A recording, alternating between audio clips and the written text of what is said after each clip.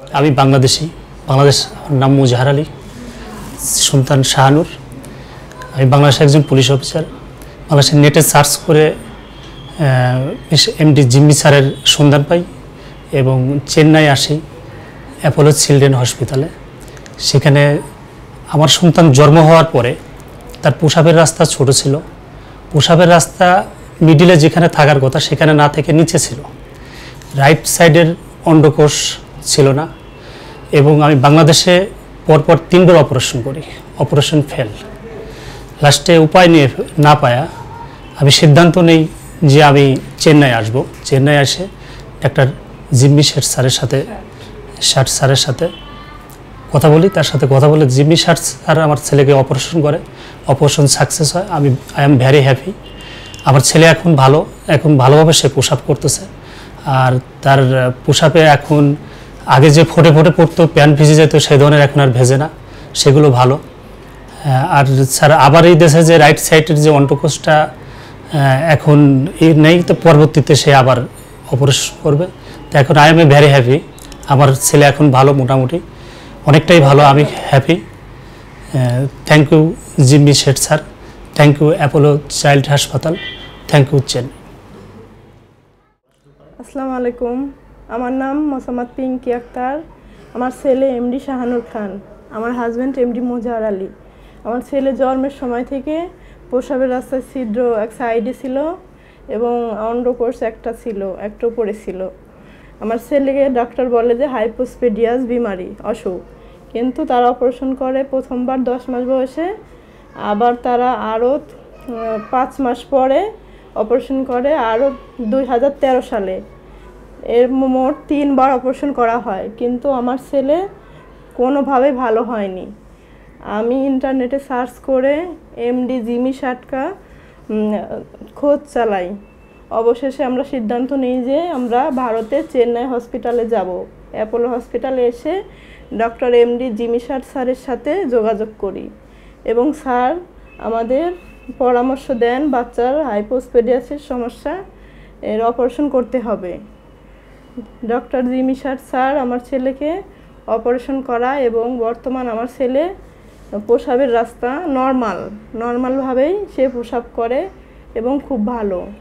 আমি doctor Jimmy শাট স্যারের প্রতি কৃতজ্ঞতা জানাই এবং অ্যাপোলো হসপিটালের সমস্ত নার্সদের সেবার প্রতি আমি খুব কৃতজ্ঞ। আমি সবার প্রতি খুব কৃতজ্ঞ এবং জিমি শাট স্যারের প্রতি আমি বহুত কৃতজ্ঞ। স্যার আমার ছেলেকে খুব ভালোভাবে অপারেশন করেছে। আমার ছেলে এখন খুবই ভালো এবং প্রসাব নর্মালভাবেই করে। আমার আর কিছু বলার নেই আর কি। Thank you sir. Hello, I am Dr. Jimmy Shad, pediatric urologist in Apollo Children's Hospital, Chennai. I would like to tell you briefly about hypospadias. Hypospadias is a disease, is a congenital disorder when the babies are acquiring. It is very common disease. Almost the incidence is almost 1 in 250 live births, and we are seeing more and more patients, and the incidence, it appears to incidence is going higher up from day.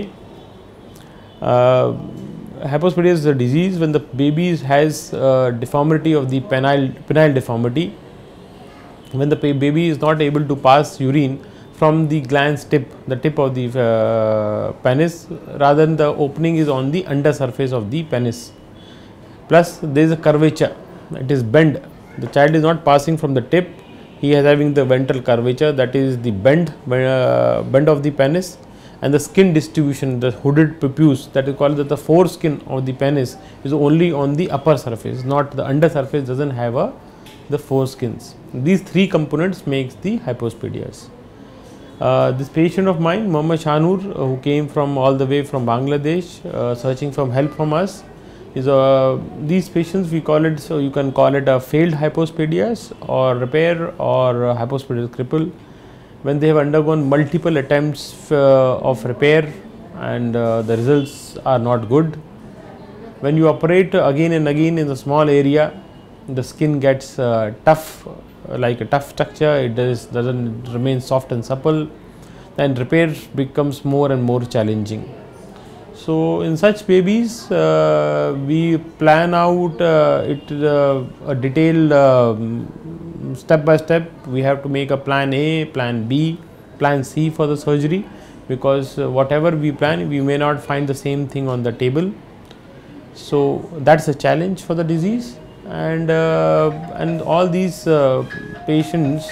So we require to plan, and I'm happy that this we are able to give good results to this child. It was because all these patients require composite repair. We cannot chart out a standard repairs things when the patient have already had so many failed repair attempts.